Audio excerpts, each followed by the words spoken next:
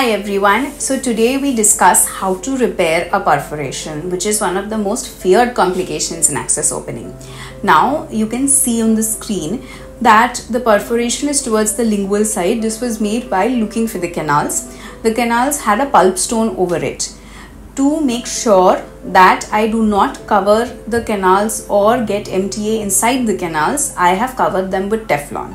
Now first and foremost, I want to show you how to mix MDA. Now to mix MDA, you need to have the white powder or the sachet and a drop of distilled water.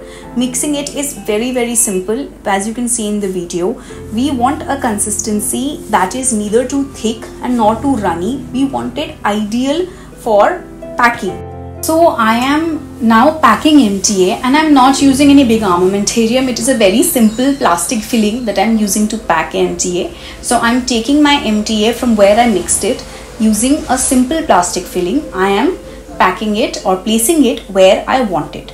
Now to pack MTA properly, I use a micro applicator, or you can also use a small cotton ball with a tweezer to pack it really nicely where you want it to be. When you're packing it, ensure that you have a thickness of around 2 millimeters to be able to cover the perforation area effectively.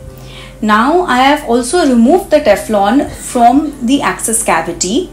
I wanted to check for myself whether any MTA has gone into the access cavity, and now I am repacking my MTA with a micro applicator till I am satisfied. So this is how my final access cavity looks. You can see the canals filled with calcium hydroxide, the white colors, and the white MTA set into place via plastic filling and a micro applicator. A very simple armamentarium, and of course magnification helps in this process.